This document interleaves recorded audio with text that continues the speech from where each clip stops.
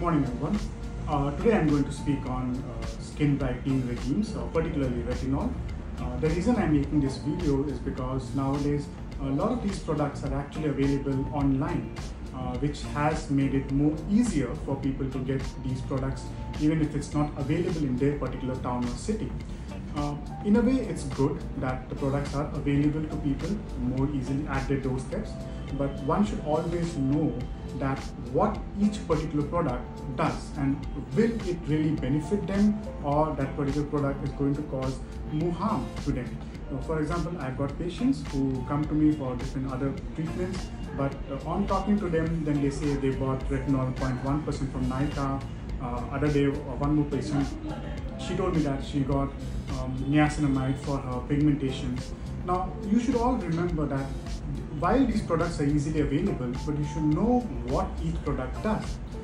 For today, I'm going to speak about retinol, because retinol people know as retinol, but what is important to know is the particular compound of retinol that's in the particular product and what percentage is there in with the retinol. So whether it is 0.1% retinol, 0.5%, 1%, or even 2.5% in diluted form. So each percentage, each concentration of retinol has its own indications and advantages and disadvantages.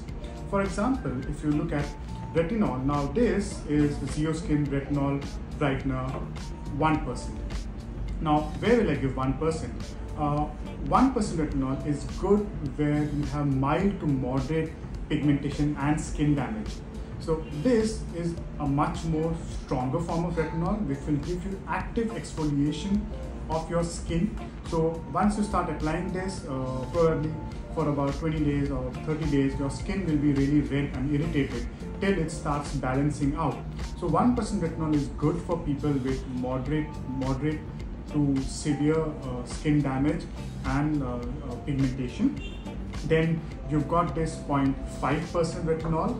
Now 0.5% retinol is actually quite mild, it's actually not very strong. So this is good for people who've got mild pigmentations or mild skin damage. It will not give you visibly irritated skin in the beginning of your treatment.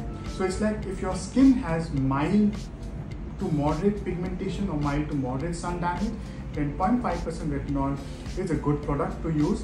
If your skin has moderate to severe skin damage and it really needs resurfacing to improve the texture of the skin, then 1% retinol will be more useful. Another product when you're using this is important to use is, because you're exfoliating your skin, you should also give your skin more nutrients so that it heals better as the skin forms, because this product is basically removing your old skin and the new skin has to form. So for that, generally I give, you can give Daily Power Defense. So Daily Power Defense helps your skin to renew better. You can also give vitamin C scrub. Now the reason to give vitamin C also because this also reduces pigmentation and it helps to increase the skin cycle turnover. Now, what about people who've actually got good skin without any form of skin problems or pigmentation, who have good skin, who have good skin texture, and they really want to maintain their skin? In that case, especially in younger age, I will not suggest the retinols. Retinols is complete no-no for them. What I would probably suggest to them is creams like non-retinol based, like Brighter Life, or you've got this complexion aided. Now this is the one which I am using as I'm resurfacing my skin. So this is a bit harsher, but it will help you resurfacing.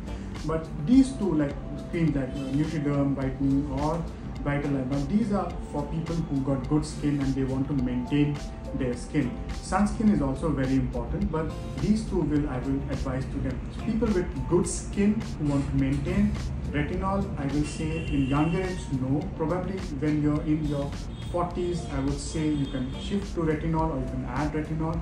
But till then, I would say a good skin, just maintenance, this one, good sunscreen is more than enough.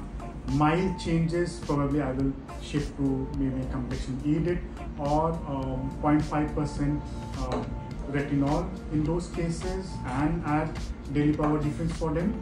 And so this is it. So you should know what you're buying when you buy online, or if you're not sure, you can always connect with a doctor who can actually guide you what is good for your skin.